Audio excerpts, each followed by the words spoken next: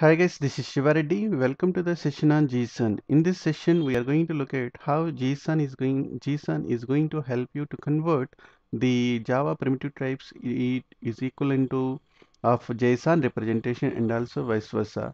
So I'm going to explain this concept using an example. So let us go ahead and start my Eclipse, and I'm going to create a new class. Right click, new class. Yeah, I'm saying like a JSON class name. I am giving a JSON primitive data types, and I like to have a main method in this class. So click finish. I'm going to show you how now you can convert the primitive data types into equivalent of JSON representation. So in order to that, we need to have a class JSON which is going to help you to convert the Java primitive data types or user defined data types in using equivalent of JSON representation. So new Gson, and now I need to import this class. Click on it and import com.google.json. And now what we need to do is json dot to json, and you can directly specify element, for example 101. So automatically it will convert to the json. At the same time, you want to convert to json. So this is the integer, and for example if you want to have a boolean variable, then false. So if false, it is the boolean variable. And if you want to convert to long json, for example long is you can specify new long, oh, 1 2 3 4. This is how you can convert the long integer. And json dot if you want to distinguish between the primitive versus the wrapper classes, also you can specify new integer of 1 2 3, something like this. So this is the one way you can, this is the one way how you can um, convert the Java primitive data types into equivalent. Example, if you want to trying with the 2.2 JSON, if you want to create a float value 4 2 3 4. So this is the float. So the by default the concept is the JSON is automatically convert or is automatically identify what is the data type, and it is going to convert the equivalent representation of the JSON format. So now if you want to see the output of it, I'm just going to print out this statement so that we can see what is the equivalent JSON object for all these primitive data types.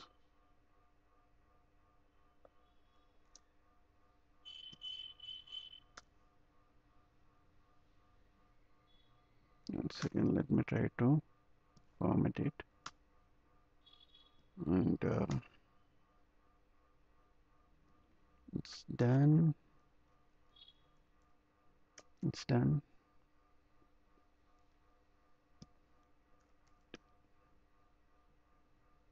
Done. So I'm going to save this program and I will try to run it. I click run as Java application. See here, so it automatically converting the equivalent values of here.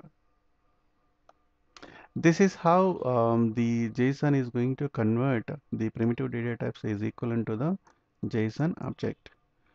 Now we will see the reverse way, how JSON will convert the JSON representation which is equivalent to an Java primitive data type.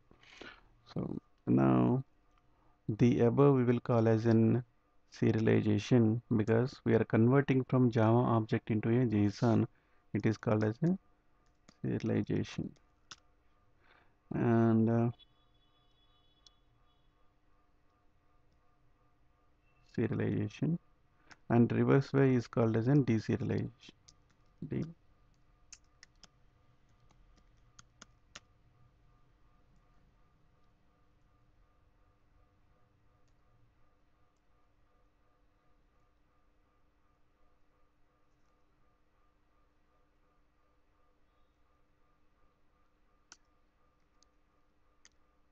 So deserialization.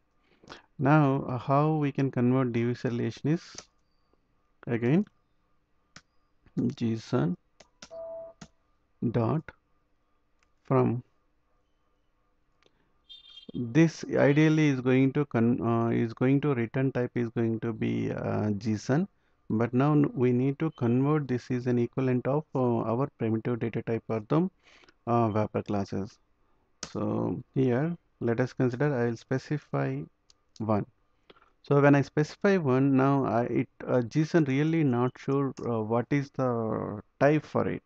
So that is the reason we need to tell what is the class equivalent of it, so that it will convert the whatever the parameter we are passing in the first parameter. It is going to take this parameter and convert this one into equivalent of the second argument of type what we are passing. For example, int number equal to, then this is automatically convert this take this string representation, it is going to convert into equivalent of the data type. And for example, if I want to test with the boolean status equal to Gson dot from Gson, and here you can specify 1 dot 2 dot 3 dot 4.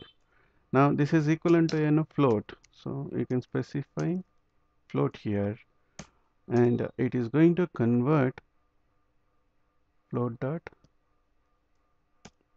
class. It is going to convert, take the float value, and it is boolean, right? Sorry, if it is boolean, then we can say false, and we can specify it is a boolean. Now it will take this parameter and convert equivalent of boolean object. And then if you want to see the long name value equal to Gson dot from Gson, here I can say 1 dot 2 dot 2 dot 3 4 5, and here I can specify the long dot class. For example, if you want to work with wrapper classes, it is also possible. So for the wrapper classes, how we can specify is boolean status 1 equal to Gson dot from Gson, and it is a boolean, so let us consider this value is true. And here you need to specify the type of this variable is boolean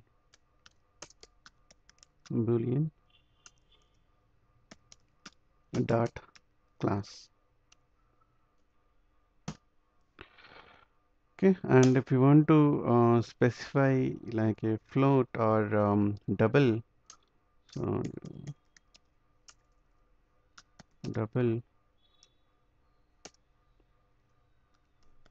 value 1 equal to Json dot from Json, and here you can specify 1 2 3 dot 4 5, and here we can specify double, okay, double dot class. So this is how it is going to, while you are converting from JSON to the equivalent Java reference or the Java primitive data of the wrapper classes, then you need to specify what is the value you are passing is corresponding to which data type, whether it is integer or boolean or long or char or short or int or long. So whatever the data type we want to specify, then JSON is going to convert it will take that value and automatically convert to equivalent of this primitive data types. Hope you are clear with the concept of use how JSON is going to convert the primitive data types and the wrapper classes equivalent um, JSON representation, and from JSON representation to equivalent primitive data types. In the next session, we are going to look at how we can work with user-defined objects, which is going to be really help you to work with this JSON. Thanks for watching. If you have any questions, please comment on my YouTube video and please subscribe to the channel to get more updates from my technical tutorials.